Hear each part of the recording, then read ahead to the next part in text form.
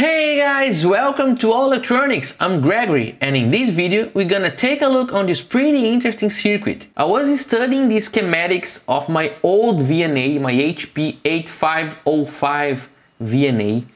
And guys, it's worth taking a look on these schematics because HP documentation is unbelievable. All the functioning of that VNA is done in an analog fashion. So looking at the schematics, we can see pretty interesting circuit blocks. I found here 3 or 4 very interesting topologies we could take a look on the next video if you like it. But in this video we're gonna take a look on this differential amplifier here, guys. Look at this. This is a differential amplifier. You can see the differential pair here, but it is using an PNP and an NPN transistor. So this is not the common topology for a differential amplifier. This is a series topology, very interesting. And we can see that the positive input is this one here, where the signal enters the board. And this differential amplifier was used to generate a good common mode rejection of the input signal. So we can see that the input, the negative input, is tied to the ground of the coax that is entering here with the signal. So we have positive in this input and the coax ground is connected to the negative input. So here in the collector we have the output current that generates a voltage on this node by this resistor here. This is called a transistor because this resistor is doing a resistance transfer function. So we call this the transfer resistance, the trans resistance. So here we create a voltage from this differential input here. We create a voltage here and this voltage is AC coupled to the next stage. This circuit here is from the magnitude detector. So for a VNA you need to detect the magnitude and the phase of the IF. The IF here is 100 kilohertz. So you have the positive input here, positive input, this is the negative input. Here on the center we have the virtual GND. So the center of this resistor here is the virtual ground of the differential amplifier. And the differential action here develops a current on this output. And actually you have 2 amplifiers here. And you can choose the output of one of them using this switch here. So this is a very interesting topology. If we turn on the JFETs, we have a true connection here, where we develop a voltage here, and this voltage goes to excite the next stage. But if we turn off the JFETs here, guys, now this connection is open, this connection is open, and we have the polarization of the transistors from these diodes here. Look at this, very interesting. So the 2 diodes, when the JFETs are disconnected, are shorting the output of the amplifier. So actually this switch here, guys, looks like something like this. Okay, where we have the 2 JFETs here, JFET 1, JFET 2, diode 1, diode 2, and actually when the JFETs are open, the diodes are shorting the signal, and when the JFETs are shorted, the diodes are open. So this creates pretty good isolation. From this node here to this node here, we have more than 120 dB of isolation. And this high isolation between the A and between the B amplifier is needed to accommodate the high dynamic range of the VNA. So what I did here, guys, is created a simulation of the circuit, and we can see here that the circuit works pretty well. I created here an arrangement of power supplies, of signal supplies, to create a differential signal and a common mode signal. So we can generate a common mode signal of 500 millivolts. And also we can generate a differential signal of also 500 millivolts. Why I'm using 500 peak? Because we see that we have 1 volt peak to peak of input voltage. So, and this becomes actually 2 sources of 250 millivolts peak. So we can first take a look on the gain of this amplifier, guys. Let's create a plot here only of the input voltage. Here 500 millivolts peak differential, and let's measure the output voltage to measure the gain. So to measure the gain here, we can place two cursors at the peak of the two waveforms, at the peak of this waveform. So let's take a calculator. So let's see here, 3.7 divided by 500 millivolts equals 7.4. 7.4 of gain. Let's annotate this here, guys. Linear gain 7.4. This, yeah, 7.4. Power gain here is 20 log 10 of 7.4, and this equals, let's see here, guys, I use my calculator here on the real life. Let's see here, pretty high gain actually. And now let's measure the common mode gain of this setup here, guys. So to measure the common mode gain, we're gonna zero out the differential voltage sources here. Now we are exciting only with the common mode voltage that is equal between the two inputs. So if we run the simulation again, you're gonna see that the differential amplitude is 0, and if we measure the individual signals, we see that we have the two signals there, one over the other. And here on the bottom, let's take the output amplitude. Let's see the amplitude, 1.34 millivolts. So let's calculate it here. 1.34 millivolts over 500 millivolts, 0026 here. And now let's see the common mode rejection. We calculate the common mode rejection as 20, 0.0026, enter log -51, guys, -51 dB. Pretty high common mode rejection actually. So we have 20 log 10 of 0.0026 equals -51 dB of common mode rejection. And guys, actually I'm recording this video more to show for you how we can learn new design topologies looking and studying old gear documentation. So Tektronix and HP gear, the old ones, has pretty good documentation, and we can always learn new topologies. We actually could try to calculate the gain using the values of the components. So we know the biasing current here, so we can calculate the emitter resistance of the transistors, and it would be, let's see, 25 millivolts divided by 4.8 milliamps, 5.2 ohms. We know the AC resistance of the emitters.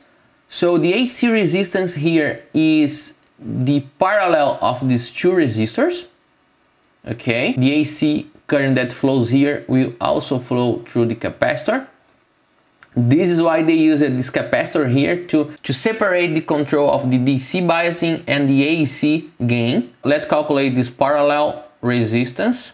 1000 times 316, okay, divided by 1000 plus 316. This equals 240 ohms. So the total AC resistance seen by the emitters are this AC resistance plus the emitter junction dynamic resistance here, and this dynamic resistance here that is equal to the first one. Actually, this is a lowercase r here. So we have 240 plus 2 times 5.2. This is almost 255 ohms, okay? So guys, to have an estimation of the gain of this amplifier, we could try to divide the trans resistance of the amplifier, this resistance here, by the AC resistance. Okay, this will be an estimation of the gain of the amplifier. This also happens because, look at this, this is pretty interesting. They shorted the collector of the second transistor here. So any AC current pumped by this transistor here will be AC coupled to ground directly and will not affect the biasing here, the bias of the bottom transistor. So pretty interesting that they shorted the output of the bottom transistor. Very, very interesting. Let's calculate the gain, guys. Let's see. It's the trans resistance of the amplifier divided by the AC resistance, 255, equals 8.4. 8.4, guys. So the gain we calculated is 8.4. Very close to the measured gain. As you see here in the simulation, we measured it as 7.4. Why the gain is different, guys? I don't know exactly. We need to think a little more about this. You can think at home. I will also study more this circuit, but I'm already seeing that we have some kind of negative feedback here. Not exactly negative feedback, but we have actually a feed-through of the positive input to the negative input. Here we are biasing the upper transistor with the voltage of the base of the bottom transistor, but of course the exciting signal here will also leak to the base of the upper transistor.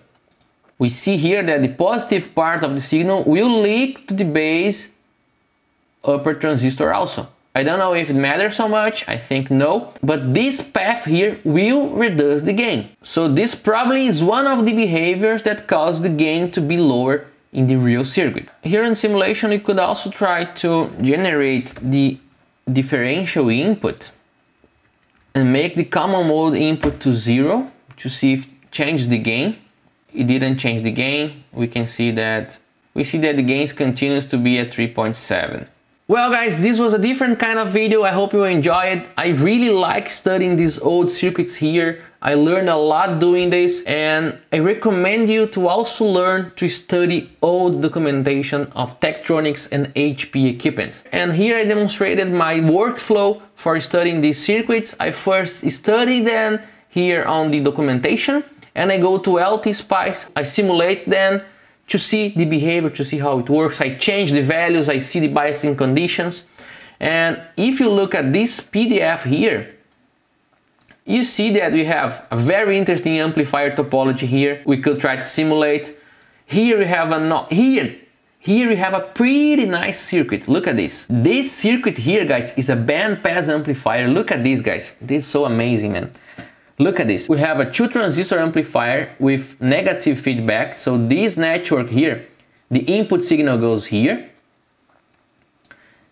It excites the base emitter junction of these transistors.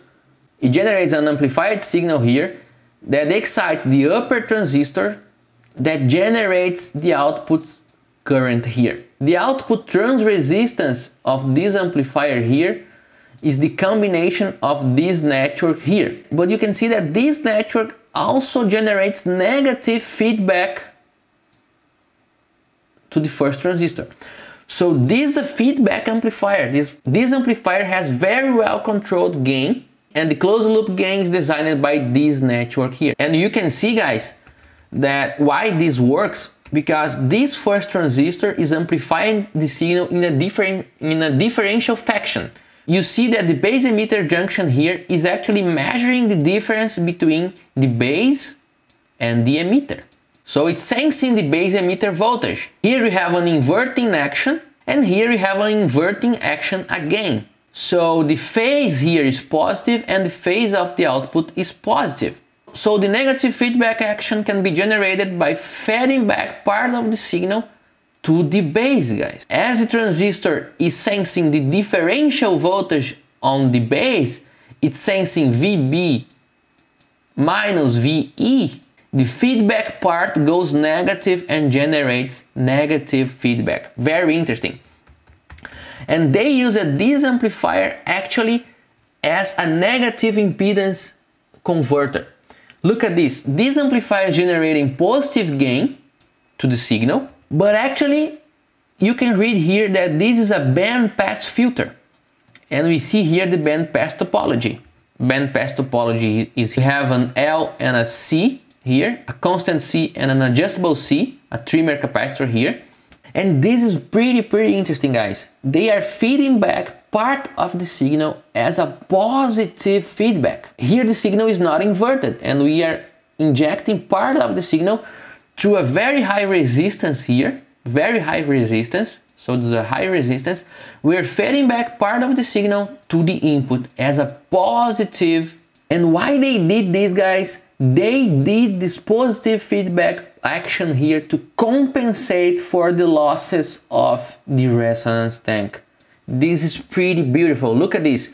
The LC tank has a natural Q natural, a natural quality factor that in the most part is composed by the quality factor of the inductor, and the quality factor is measured by the reactance of the inductor over the series resistance of the inductor.